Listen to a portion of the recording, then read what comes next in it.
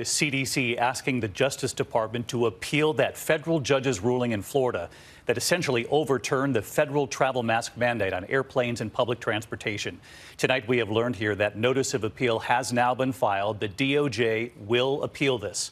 That judge's ruling some 48 hours ago struck down the mask mandate, leading to joy and relief from millions traveling tired of the masks, but also sparking concern for millions of others who are still alarmed about the health of their children, their families, because of the spike in COVID cases across this country, driven by the Omicron subvariant right now.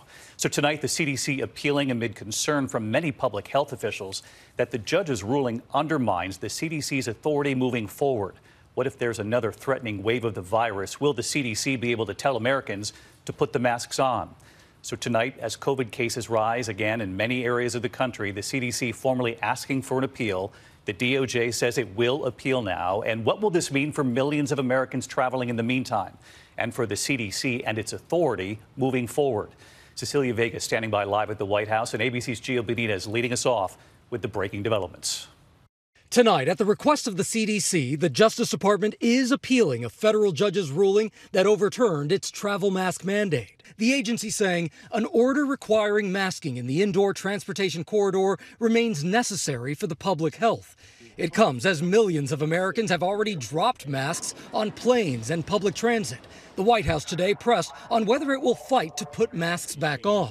We expect there to be ups and downs in the pandemic, and we certainly want the CDC to continue to have this authority. For now, the White House is recommending travelers still wear masks. COVID response coordinator Dr. Ashish Jha had called the decision by that judge to end the mandate deeply disappointing, joining a chorus of public health experts voicing concern that the move undermines the authority of the CDC. This change in policy sets a really challenging precedent for how public health is done in this country.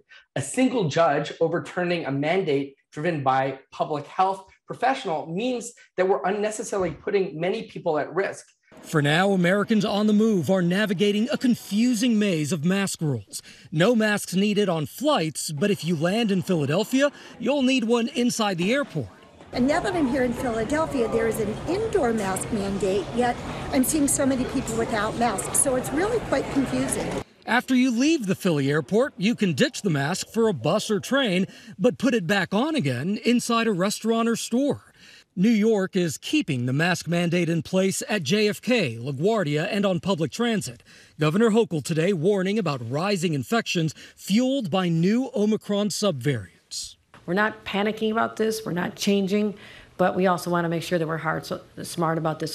All of this developing as they witness this rise in cases across much of the country. And Gio Benitez back with us again tonight. Gio, the CDC tonight asking for an appeal. The DOJ, just before we came on the air, filed notice already that they will appeal.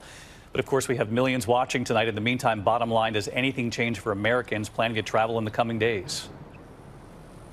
So, David, at this point, nothing changes until this is decided by a federal appeals court. And let me read to you what the CDC is saying tonight, just before we came on the air, that it believes this is a lawful order well within the CDC's legal authority to protect public health, David. All right, Gio Benitez leading us off tonight. Gio, thank you.